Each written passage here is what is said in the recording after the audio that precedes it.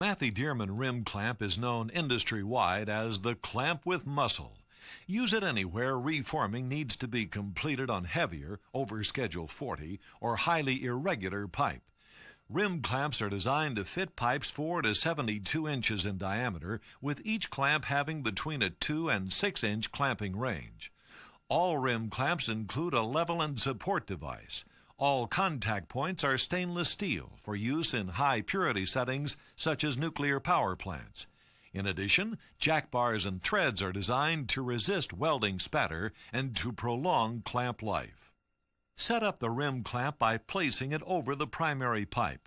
Back off all the jack screws except the top 2, which will help center the clamp to the pipe.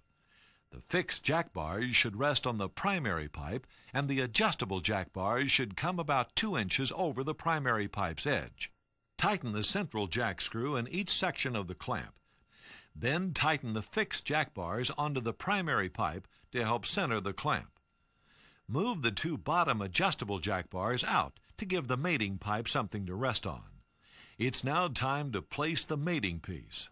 Pin the upper adjustable jack bar or bars down and tighten all the adjustable jack bar jack screws to center the mating piece of pipe.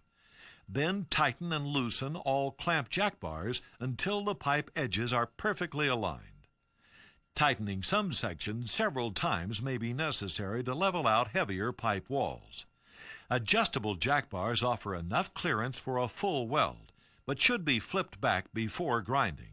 Use the level and support device to help align fittings like T's, elbows, flanges, and bends to pipe. Attach the device to the end of the fitting as shown and secure it to the primary pipe by placing the bottom of the fitting onto the extended jack bars. Then connect the level and support chain to the main block and tighten the fine adjustment. Complete the alignment like you would any other. Cage